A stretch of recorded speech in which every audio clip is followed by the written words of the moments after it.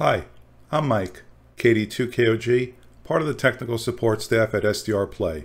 In this video, I would like to walk you through and demonstrate the audio recording capabilities built into SDRconnect. SDRconnect records demodulated audio. This is the audio that you hear on your speakers. SDRconnect can record audio from a selected VRX in a multi-VRX setup, and SDRconnect can also record audio when connected to an SDRconnect server located halfway around the world. The recording features of the SDRconnect recorder are a visual VU recording graph level meter, displaying the recorded file information, multi-VRX selection, and applying squelch for gapless recording. I will explain all of these features one by one and demonstrate them towards the end of this video. Let's get started.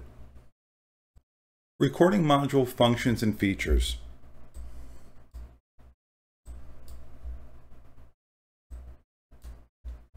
On the audio recorder, we have two icons on its toolbar, a VU meter and a recording information box. To start and stop a recording, click the circle icon on the toolbar.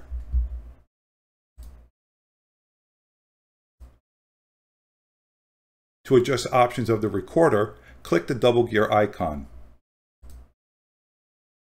Recorder settings are outlined in the next section of this video. The visual VU meter is an active display bar graph representing the input signal level going into the recorder. The signal level is adjusted via the volume slider shown on the selected spectrum or SP toolbar.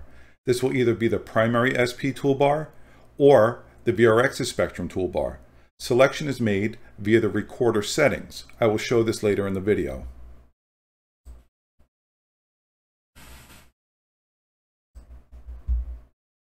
File information. An active recording will show relevant information on the main display of the recorder. The information shown is source, file, duration, and size. Source displays the selected instance. If you're recording with multiple VRXs, your selected VRX for recording will be displayed.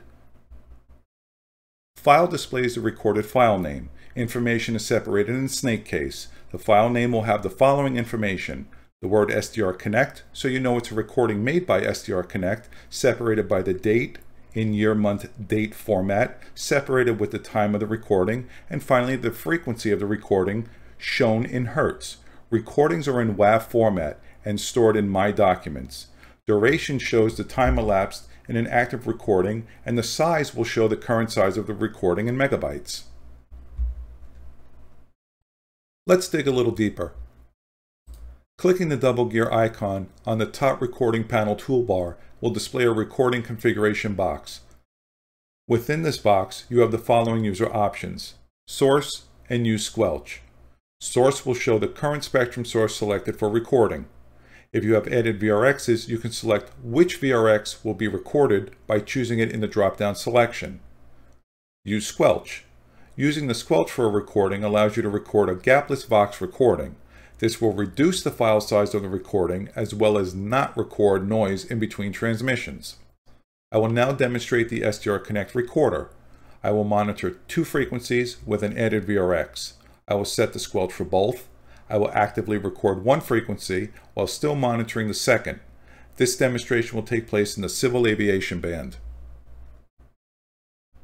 I will now demonstrate the SDRconnect recorder. I will monitor two frequencies in a dual VRX setup. I will set the squelch for both. I will actively record one frequency in the top VRX while still monitoring the second frequency in the second VRX.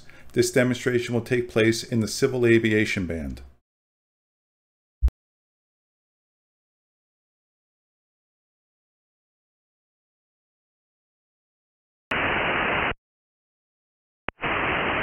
Center function 457 is 203, coming in 230. Function 457 is 205, climbing to 230.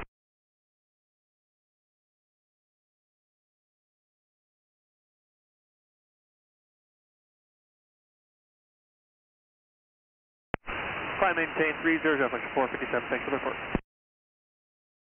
JetBlue 1902, climbing through 16.7 for 230, direct easy.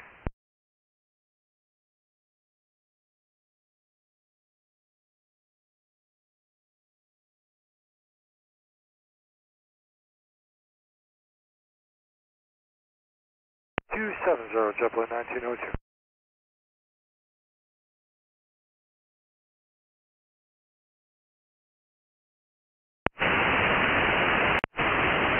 Center, flight shift 457 is 203, coming to 230.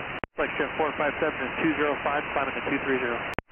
Climb maintain 30, flight shift 457, thanks for the report. JetBlue 1902, kilometer 16.7 for 230, direct CZ. I hope you have found this video informative and helpful. If you have any questions or comments related to this video, please leave them in the comments section below. I'll see you in the next one. 7-3.